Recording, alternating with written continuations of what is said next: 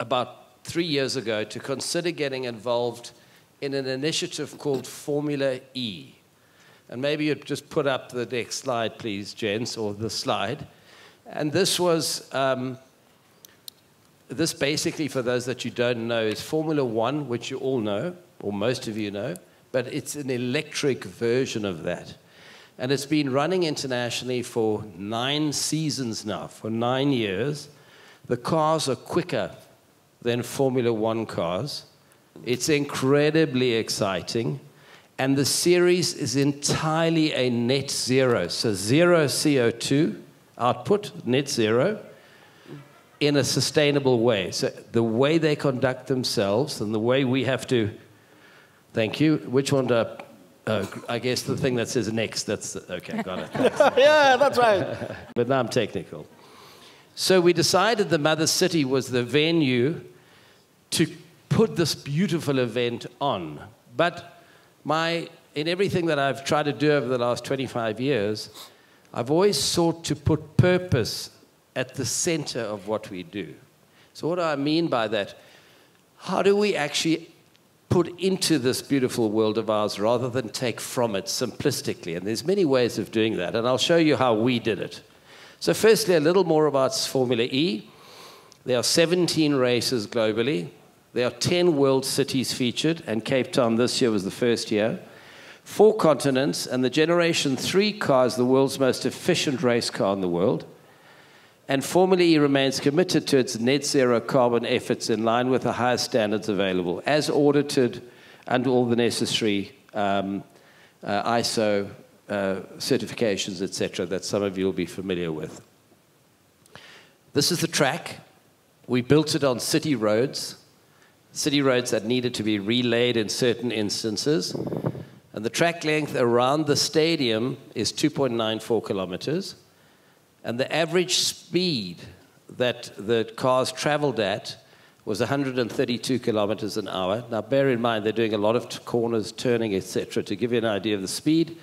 And the fastest lap ever recorded in a Formula was 154.987 kilometers an hour. So that was a pole lap, and that gives you an idea of the kind of speed the cars are traveling at. Having staged the race, we've done an economic impact assessment, or we didn't do it. Nielsen's and Repucom, 2 very reputable agencies, produced it. And the monetary impact was 1.04 billion rand in our very first year. And we had lots of media value. We had 18,000 people that came to the race. And when we do it for the second time, we aimed to have 40,000 people. Nobody believed that we would sell out. I assured everybody we would. And the Thursday before the race, we did sell out. Now, that's the race. What did it do for South Africa in terms of tourism? So the cumulative audience for this rounds 1 to 9, 29.61 million people got to watch the cars in Cape Town and saw the beautiful city. South Africa was featured, and that would have been in a program of an hour at a time. And the live audience globally was 20.54 million. Now, that's a lot of eyeballs out there that are focusing on what we're doing. Before we did it, Season 8 represents what happens beforehand. In our country, only 16% of the population knew about Formula E. Having staged the event, it's up to 23%, a 46% increase, as you would expect. But the fan size increased from 1.5 million to almost 2 million. But this is the biggie. The TV audience, the total television audience, went from 5 million to 19 million, a 390% change, and the live audience went from 2 million to 16 million people. So the live audience was 16 million people strong. That's a pretty cool first-year output, I would say to you. And here's the really cool news. We were voted as the #1 race on the global calendar. Wow. Now, we're not up against much, we're up against incredible competition when you consider Monaco, London, Berlin, Rome, who've been doing this, in the case of Monaco, for 87 years, and who are magnificent and beautiful. But South Africa and Cape Town, in this instance, meant something to that audience and meant something to the participants. They absolutely loved it. So the race was an unmitigated success. But that's the celebration. Here's the purpose piece that I speak of. This is the real reason that I pushed to do this and why we did it. It's a legacy. We staged Africa's Green Economy Summit before the race. What is that? That is a summit that connects global capital, money, with African green economy opportunity. We had 300, they say 350 plus, to be exact, 381 delegates in our first year. We had 77 speakers, it says 80 plus, we had 77, and we had 60 investors present. We had 99 matchmaking sessions. That means connecting those financiers with project opportunities. And in our very first day, it was over 2 days, we were able to effect that connection that's resulted in money being invested. An old school friend who happened to have just finished his term as the head of climate change for the World Bank, John Room, Michael, you will remember. John is now the head of sustainable infrastructure for South Asia. So that takes in Pakistan, he's been dealing with the floods in Pakistan, $30 billion to fix the problem. India, Bangladesh, etc. John helped to shape the program. He came out and he got a gentleman who heads up the Solar Alliance, the World Solar Alliance. There's 136 countries who in the last year oversaw the investment of $200 billion. Okay? That's 4 trillion rands worth of investment, to put it in rands. He came on, he recorded, he's in Delhi, he couldn't be with us, and he said, of our 200 billion investment in solar, only 5% has found its way to Africa. 5%, which is tiny, particularly when you consider the resources we have in the form of sun. But he said the reason for that is the African projects are generally not seen as bankable projects. So the financial institutions that lend against these projects are not prepared to finance it. And he said it's only because they don't understand the fact that these are really valid projects. Some of them are smaller scale.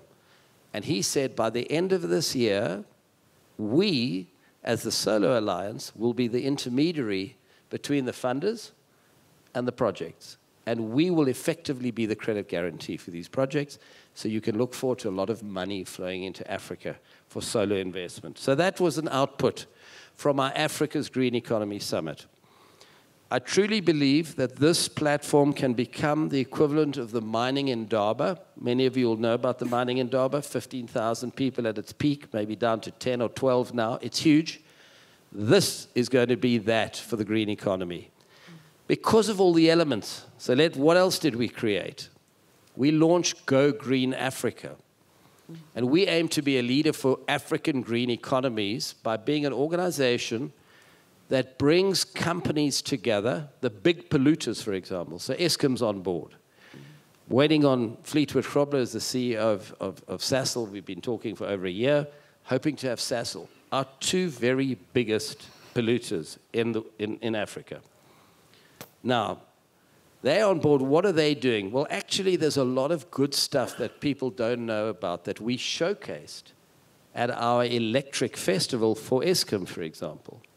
Eskom have invented and built something called a microgrid at a speed of between 200 and 1,000 times the pace that it takes right now using a geometric progression of modeling. Jonathan's on board. The first thing we've got him going is looking at green hydrogen. Everybody says, oh, green hydrogen. We're going to be the world's greatest supply of green hydrogen. What nobody tells you is that in the catalytic process, to separate the H and the O, the hydrogen and the oxygen, you require a rare earth metal called iridium. Iridium is in South Africa. We're one of the biggest holders, one of our biggest asset holders of iridium. But the projects being spoken about in the Northern Cape and Namibia alone is about 100 times what our iridium resource is. So the question is, how are you going to separate these molecules if you're not using iridium? And we don't want to mine if we can avoid it, because it affects the environment and there's water contamination. There's all the bad stuff as well as the good stuff. So today, Jonathan, whose business is called Materials Nexus, is doing a modeling, which is a small-scale model to take the process, and it's going to take 18 months. It would normally take 20 years. It's AI-driven, but he's looking at how to get electrons, which is a general category, to be the thing that is used within the catalyst rather than iridium. Now, what does that mean? This came about because Sasol in Sasolburg have 8 Fischer-Tropsch reactors. They're the things that get fired with gas at the moment, which is gray hydrogen, and which produce fuel.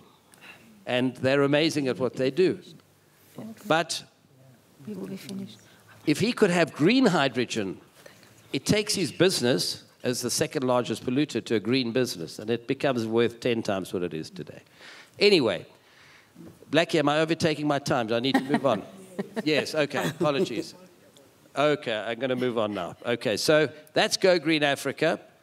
We have others, the eFest Electric, et cetera, et cetera. So the point is we have an entire ecosystem which supports what we're doing and is our real reason for being.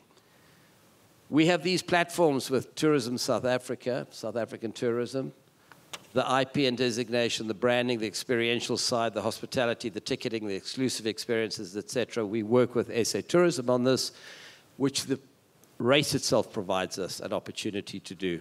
And in conclusion, we're just, celebrating a 12-month-a-year focus on sustainability and the green economy, and believe that what we have is a perfect showcase of what can be achieved for South Africa with respect to global coverage, local impact, whilst providing a backdrop for significant purpose-led work in our country, and sustainability sits at the very center. So on that note, I thank you for your time. Apologies, Black, if I was more than 10 minutes. I think I was 14, 13. And it's over to you, Elmarie. Thank you so much, Iain. Black, you must know we waited 45 minutes to start. So anyway, thank you all. Thank you very much. Thank you so much. And it's actually so encouraging to see these types of initiatives and to hear what's actually happening in South Africa and to have that type of knowledge. So before we delve into the questions, can I just ask the panel to just very shortly introduce yourself, and then we will continue. Yeah, good afternoon. My name is Septi Bukula. I'm from an organization called Ranzo Network, and I serve as the chair of the Growth and Transformation Committee of the TBCSA board. Good afternoon. Mr. Blackie Kamala said this morning, why does tourism matter? And I think for each and every one of us here, tourism matters for you personally. But representative here in this room, one of the pieces of the sector is not here. And this is the informal sector that forms part of the tourism economy. And I'm here to give today a voice for the informal sector and say some context within the informal sector, which plays such a big part. My name is Alicia Fourie. I'm a professor at the Gordon Institute of Business Science, and my research and passion is the informal economy within the tourism sector. I'm Nyari Samushongo. I'm the CEO of WeThinkCode, and the focus of our work is training young Africans, especially from underserved communities, to become software developers. And we see that as an underlying and important workforce in terms of growing the South African economy across sectors.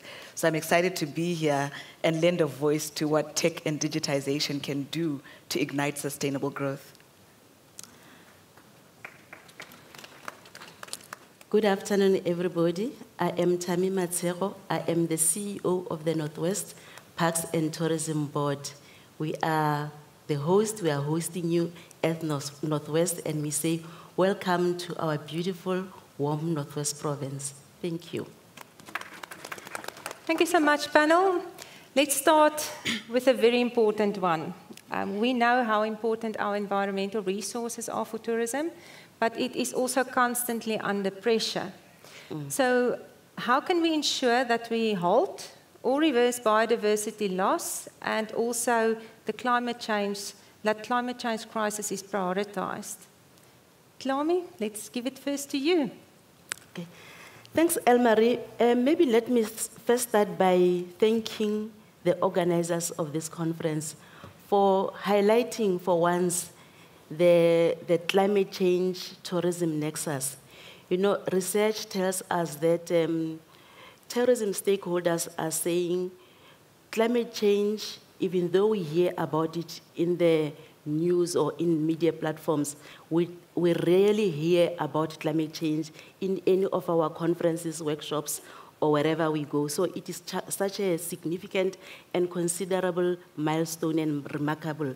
We appreciate that effort. But coming back to your questions there about climate change and biodiversity loss, you know, we as the government of South Africa, and I would like to commend my government, have done quite considerable amount of work with regard to looking into preserving our species, preserving our ecosystems that are being degraded by not only climate change, by the way, but all other different kind of pressures like the changing land use patterns, like rapid urbanization, like agricultural activities, and all other anthropogenic activities that erode our species. So the government has done quite a number of produced a number of instruments and tools that try to respond to biodiversity loss. And one of them is biodiversity sector plan. I know that in my province, we are in the second generation of the biodiversity sector plan. And in that plan, it identifies corridors of high-value conservation species that need to be secured and protected. But it also looks into wildlife refugee areas that need also to be preserved. So that is one of the most significant tools that is used by government in order to protect our species. But also there are other programs like your park expansion program, where we're saying that all your protected areas, like for instance in Northwest, our protected areas are about 2.2% of the total land mass of the province, which is quite insignificant. So the program about park expansion is about increasing the sizes of our protected areas so that we've got more land space for our biodiversity. But also we've got a biodiversity stewardship program. That program, it says communities around the parks and also landowners that are around the parks, let's come together with the management of Parks Management Authority and let's come into land incorporation agreement and make sure that the land that you own as a private person or a community, it is used for conservation purposes and earmarked for that. But one of the key issues that I think it is underestimated in the country is education and awareness. Like I said, I was looking into studies and research that have been done. They were saying that climate change is seen as something that is preserved for those who are educated, scientists, and rich industries, big industries. But somebody, for instance, who owns a game drive vehicle in a small park does not relate to climate change at his or her level. So education and awareness is also one of the important instruments that we can use. And lastly, enforcement and compliance that can also help. We know that we are busy working on a climate change bill. We've got climate change adaptation programs that needs to be enforced at some stage. Thank you. Thank you so much. So there are plans in action. Yes. Because at the end of the day, the action is going to make a difference in terms of this. If we move to the economic sphere of sustainability, we all know that unemployment is a major problem in South Africa. So what do you think, what are the solutions to our high unemployment rates in South Africa? Maybe Alicia first to you, and then Septi. Thank you very much, Elmarie. Yes, I mean, if you think about our official employment rate is currently at 32.6%, which is extremely high. And I want to actually tap into the study that we have done when we did the research with regards to the informal sector and the challenges they actually experience. Because if you look at the challenges they have experienced, you can actually look at possible recommendations that you can make. And one of the key things that came out is actually access to markets. We need to provide access to markets. And I want to make a use of an example. I interviewed a lady in Rosebank, and she said she actually made a product which is really unique. It is wired, but it's actually covered in very colorful material. Sometimes she uses shwe material, and it's really unique. And she's actually trying to get this out to hotel groups. She wants to sell this to hotel groups. She's emailed, she phoned, but she cannot get into the market. So actually, you need a market maker. Yes, there's incubator programs. Angola has incubator programs. The University of Pretoria has the Momaladi Business Hub incubator programs. There's incubator programs. That's fantastic. But you need to market make it to bridge that gap. And I think that is one of the biggest things that we need to have a look at is how can we provide access to markets, not necessarily opportunities, because a lot of people have business ideas, but how do you capitalize in access to markets? And another thing that I really want to touch on in terms of employment is we need to really think about how do we revitalize and rebrand the tourism industry. Because recent events, such as in Cape Town with the taxi violence, gives the South African environment a blow, and especially with regard to the informal sector, that has halved. The informal traders has halved since COVID, right? They cannot take another blow, such as taxi violence and Cape Town being blocked off for a day to a week.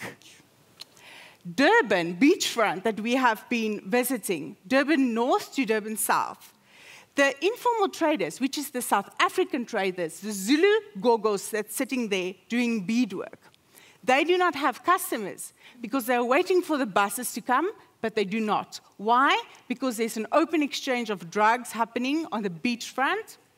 There's beggars harassing the tourists. The infrastructure is dilapidated. So the tourist buds, they sit there with desperation in their eyes when we talk to them and say they're waiting for the buses to come, but they do not come anymore. So we need to think about how do we rebrand and revitalize the sector, because that's how we can create employment opportunities, and that's how we keep the people that are actually currently in the sector alive. Thank you, Alicia. Septi, ideas from your side? Yeah, thank you. I think there's a couple of things that we need to look at here. First of all, I think we need to start with what we have and maybe look at what gaps we need to plug. When I say what we have in terms of jobs and job creation, and here I want to talk about the kind of education that we give our young people. I think that we need to give our young people, we need to educate our young people in skills that are in demand in the economy, in the tourism economy. And for us to be able to do that, we need a very close working relationship and collaboration between industry and our educational institutions. I think one gets the sense sometimes that the product that our academic institutions are producing is mismatched with the skills that exist. Now, I'm not saying that there's a whole lot of jobs available out there, because that is not the reality. The reality is that this economy has been in job destruction mode for a long time. So, that's not lost to me. So there's not a lot of jobs available out there. But I think that, even for the jobs that are available, sometimes there's a skills mismatch. And I think that, one of the things that we need to do is to intensify that collaboration between the educational sector and the private sector, to clearly diagnose, what the skills demands and gaps are, and make sure that we'll respond to those. So that'll be the first thing I would say. The second thing I would say is that, again, it goes back to our relationship with our education system. I think we need to incorporate a lot more of entrepreneurship education among our young people, and really get the message out there to our young people that when you leave your university or college, there isn't a stack of jobs waiting for you out there. And so the mindset that we need to get to our young people is, let's try the route of entrepreneurship. And I'll hasten to say, I am not suggesting that that's going to be a solution for all our problems. So I'm talking about a mix of solutions that we need to pursue. I think that, again, that element is still missing or lacking in our education. We need to incorporate a lot more entrepreneurial education. We need to do a lot more of encouraging young people to consider opportunities, entrepreneurial opportunities in tourism. And they don't need to see, because part of the challenge that we have is that, those who pursue entrepreneurial opportunities have a very narrow view of what tourism is. Mm-hmm.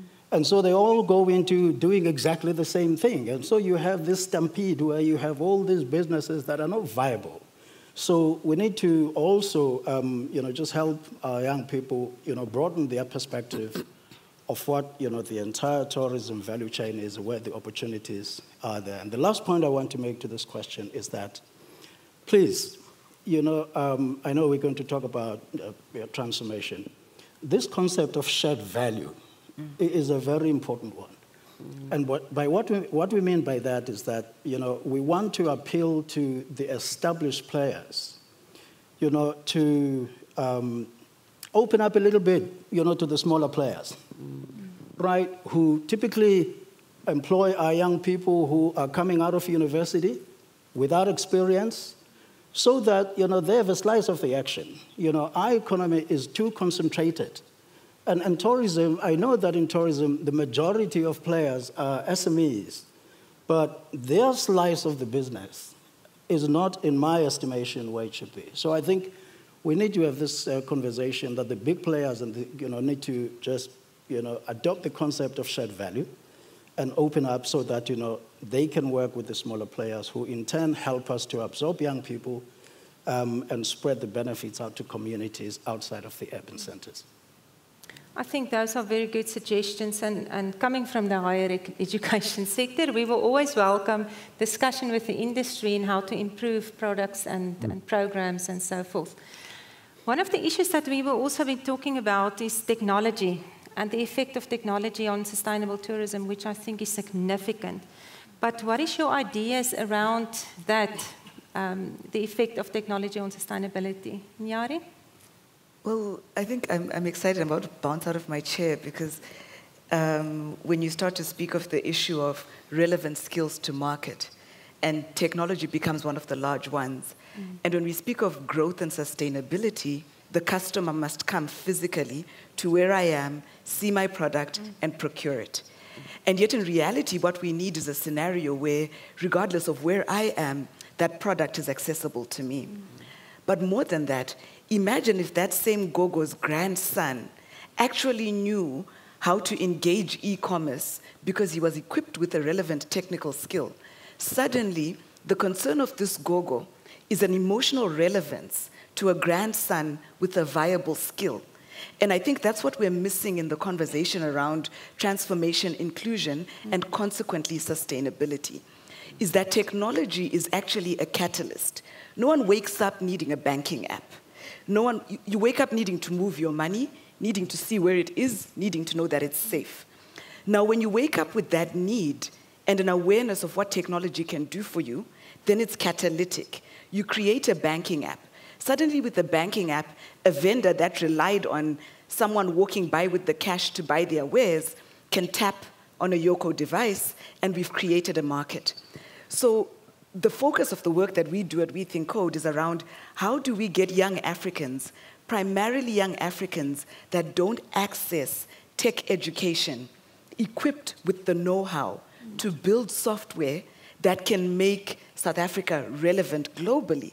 And when you're talking about that within the context of tourism, you can look at it both from people visiting, you can look at it in the context of sharing our crafts, you can look at it in the context of spreading the story of who South Africa is, like we saw with a sustainable race course. So for me, I see technology as this cross-cutting reality, where if South Africa can lift itself to a place where we are net exporters of technology rather than consumers, every industry, and especially tourism, would benefit. And so the question is, what is our sustainable, systematic plan to make sure that young South Africans are creators of software and not just consumers of TikTok? And I really think that's the inflection point. Thank you so much. Excellent. I think there's a few takeaways definitely from that. I think one of the cornerstones of sustainability is definitely communities. And we've seen it there yet in terms of involving communities as part of this whole tourism process. Any ideas from the panelists in how we can involve the community with greater success moving forward? Maybe Alicia, first to you. I'm thinking about the fact that if one asks the questions, do we think that the communities are actually meaningfully involved? I think if we need to be very honest, I think the answer is no. Because if you think about Durban, right? Durban, the communities in Durban is South African, right? It's Zulu, predominantly Zulu women in the informal sector. Moving to Cape Town and moving to Johannesburg, the playing field changes. Majority Zimbabwean, Malawian, DRC, West Africa. The number of informal traders in Johannesburg and Cape Town with regards to South Africans are minimum. Right. Now we have a situation in Durban where, as a result of the situation and the crime, tourists are not coming anymore. So you do not see a new generation. The average age of a trader in Durban is 52. In Johannesburg and Cape Town, it's 41. You do not see a new generation of community involvement entering Durban because tourists are not coming anymore. But now you're losing that South African vibe in Durban. In Cape Town and in Durban, you see foreigners. So how do we balance that? So to bring an honest truth, they are not involved. Mm. And we need to think about how do we get communities involved.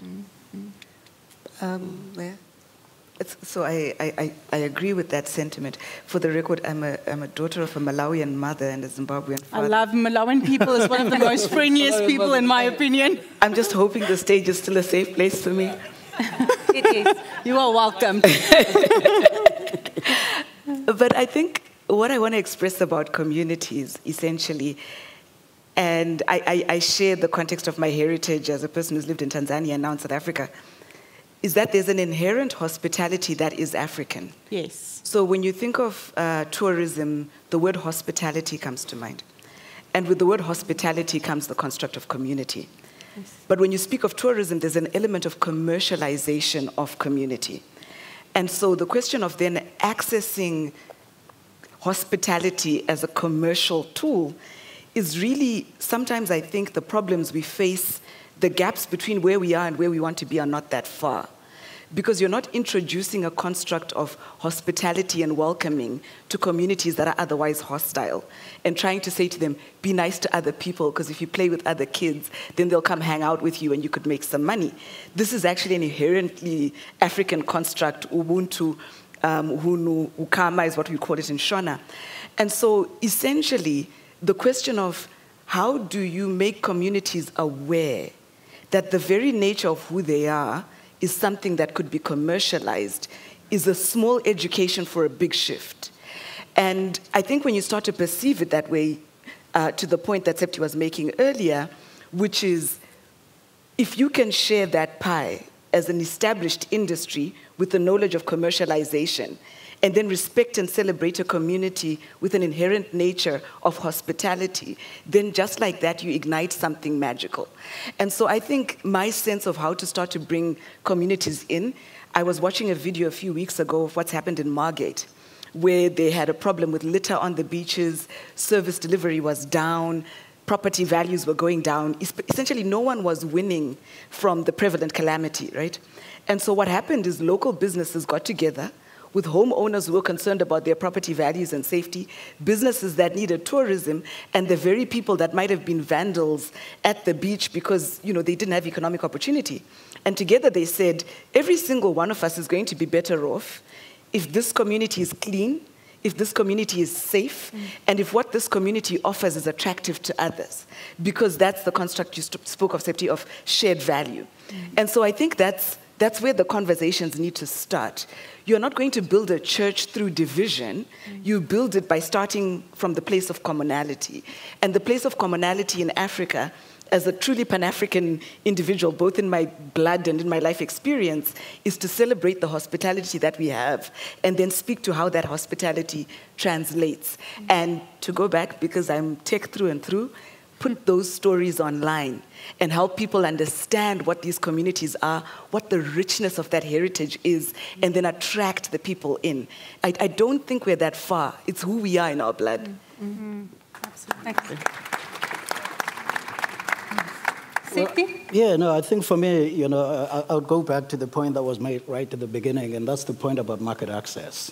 If you look at economic development, especially trade development, export development, how it typically works is that the big players who've got access to markets internationally are used by the smaller players to export through them, right? And I think that, if we can adopt that model in tourism, where we say the big players which have the reach to domestic and international markets can work with the smaller players who are connected to the communities to make sure that the benefits come into those communities. So market access becomes one aspect of a response to that question. And how we do it, and the way I advocate, is that we use the model that's used in trade development in other sectors, where you don't have these big entities that are vertically integrated all the way and elbow out the small players which are rooted in those communities.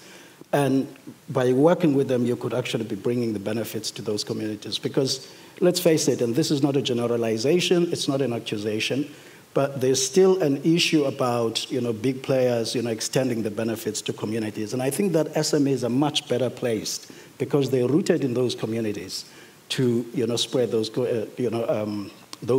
benefits to communities. So that linkage between big and small becomes crucial. That buy local, that I think another group is going to talk about, where the big players are encouraged to package the products that are in communities, that involve communities, would be another way to look at that. And I'm happy that TBCSA has started to drive that campaign. I think it's a campaign that we absolutely need to intensify. And lastly, I think the point I'd like to make is that even communities themselves need to be helped, and I think the point has been touched on, need to be helped to appreciate the assets that are in their immediate environment and how they can use those assets, to build tourism products, right? What is called, asset-based approach to economic development. Because I find that, I work a lot in communities. We're doing a project in the Bukula district that sometimes communities don't really readily appreciate. They approach their situation from a deficit perspective and don't appreciate the assets that are in their communities.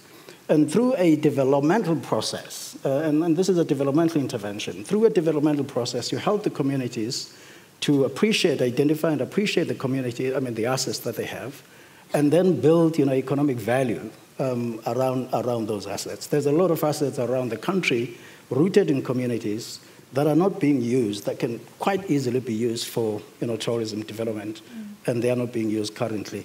So I think it's a combination of things that we need to do from a developmental point of view, and so on and so on. Okay. Thami? And maybe to add to what everybody has said, I'll go again and say, the government has attempted, has played its part, have developed a number of instruments and tools to ensure that community access the economic opportunities that are there, that are prevailing because of the land that is owned by their forefathers. And one such instrument is the Land Restitution Act. And we know that, and I think my peers that are in protected area management space like myself, whether in Limpopo, whether in Mpumalanga, we face the same problem of the land that has been restituted within our parks. And when I joined the park about 2 years ago, when I met the communities, they were saying, you government officials, you're seeing us as nuisance. And the industry is seeing us as an irritant. So to both sides, we don't know where to run to. But we are saying that we have the land that you are beneficiating from. It is our land, number one. Number two, we should not be painted with one brush. that because you met community A and is less educated than everybody else, as long as it's a community member, it means they are uneducated, they know nothing. They say, we want to co-generate knowledge with you because there's a lot of knowledge that we have within ourselves, not only maybe business ideas that we have, but also the indigenous knowledge management system, especially in the area of conservation and biodiversity. There's a lot that can be done, and we can commodify that knowledge so that we all benefit from it.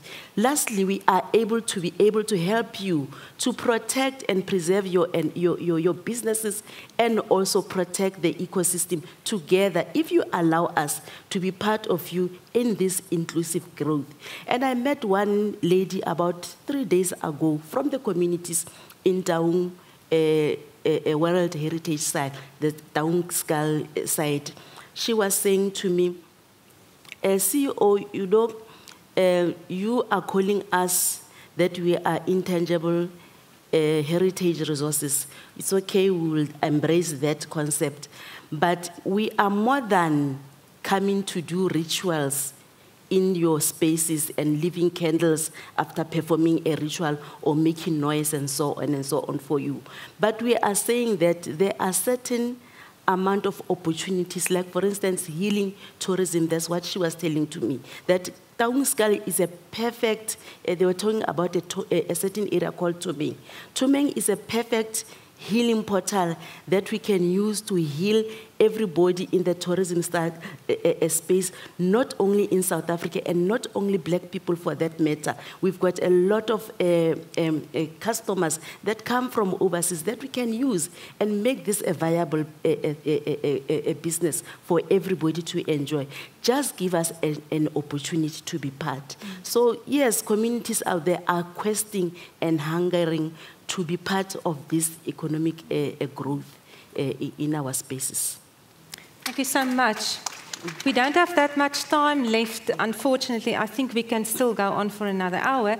But can I just ask my panel if you can suggest just one thing that you want to change in the next year in terms of sustainable tourism? Just in a few words, what would that be? Iain, can I start with you? Market access. Market access. Change in behavior. Changing behavior. And attitudes, yes. Yes. I'd say the high school curriculum needs to include software development as a core skill. I can hear where your heart is. Yeah, that's right. Alicia? I will say an enabling environment. Right. Septi? I would have nothing to change in 1 year, but this is the one thing I desperately want to change. There's a lot of assets, government-owned assets, that are lying dilapidated across this country. If we want to talk transformation and inclusion, we need to find mechanisms to get those assets into the hands of communities and SMEs. And develop that sustainable. And that is absolutely sustainable. Yeah. Why should we let those assets that have been paid for with taxpayers' money go to waste? Right. Thank you so much. Colleagues, that's all that we have time for this afternoon. May I just thank the panel for very, I think, excellent solutions and answers. May we be able to implement a few of these in the coming years. So thank you so much for sharing your insights with us today. Thank you. Thank you, colleagues. Thank you, Elmarie. Thank you. Thank you.